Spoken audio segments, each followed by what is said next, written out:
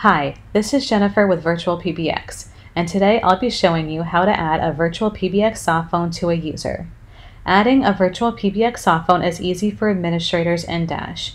Administrators can create VirtualPBX softphone credentials for their users directly in their Dash account.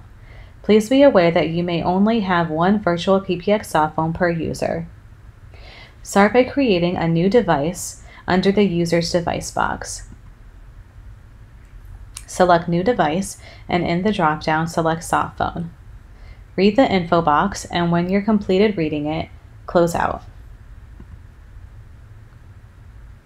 Click on the Use Third-Party Application to change it to use the VirtualPBX application. Create a name for your new device.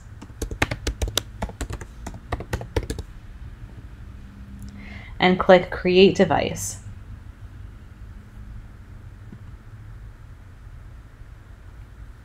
Once your device has been created,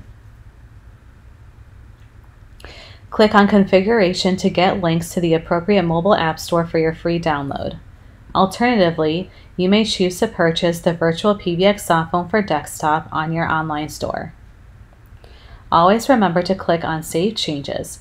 The system will now email you your login credentials for the VirtualPBX softphone.